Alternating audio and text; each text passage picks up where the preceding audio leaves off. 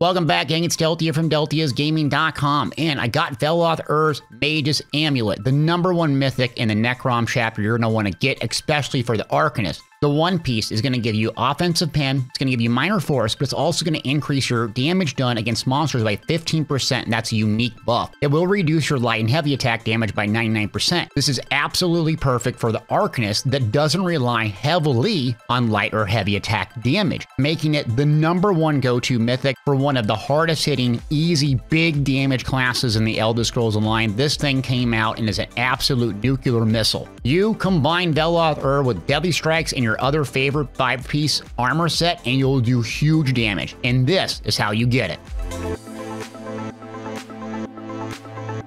Okay, so this is going to require the Antiquities system. If you don't have access to that, you're going to need to buy that DLC chapter or subscribe to ESO+.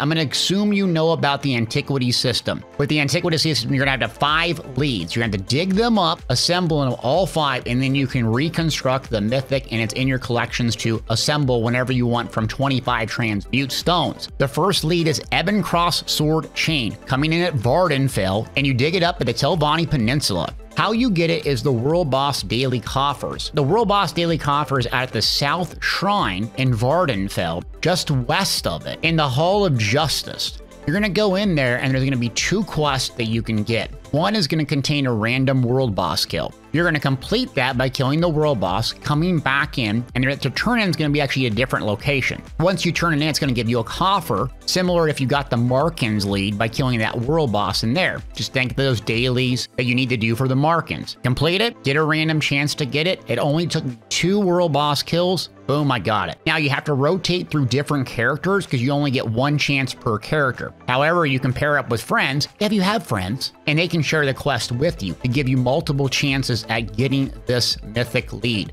Wasn't too bad, but go in the Hall of Justice, go kill a world boss, come back, rinse and repeat on as many characters or as many friends as you have. Second lead up is the Ebony Shalk Mounting. Drop location, Apocrypha, you dig it up at Telvanni Peninsula. So this comes from the Rune Master's Apocrypha World Boss. Very, very simple. You go into Apocrypha. I'm going to explain how you get there. So if you don't know, Necrom, in the Necrom chapter, you have the city called Necrom. It's just to the east of Necrom is a portal to Apocrypha. There's a green one and a red one. Take the green one, work your way up to the middle of the map, and go in the top right. You'll find this world boss on this map location. All you do is sit there and park it, kill it over and over. It respawns about every 5 minutes. A trick to killing it is making sure you kill the crystals. People farming this boss will not be killing the crystals, and the boss will become essentially immune to damage and making it very, very rough for you. That's the only tip. Sit there, park it, kill it over and over. It took me a long time to get this one, about 30 tries, so good luck to you. The third lead up is Gold, something I can't pronounce, Cradle. Comes in the Telvanni Peninsula, and you dig it up in the Telvanni Peninsula, and it comes from a delve, well, I can't pronounce as well. This is obviously very simple. In the Telvanni Peninsula, it's in the southwest corner. You go in the delve, 1 specific boss you need to camp and kill. Sit there, camp it, kill it. Very, very easy. I think I got this on the 2nd or 3rd one. It has pretty quick respawn timer. Shouldn't be hard to get this one. Next one up is the hardest one, probably. Gold Shock Clasp. This actually comes from the Shrivner's Hall dungeon, and the dig location is the Telvanni Peninsula. So the Shrivner's Hall is a new dungeon. It's part of the new DLC that the Elder Scrolls Online released. In this dungeon, you're going to have scamps.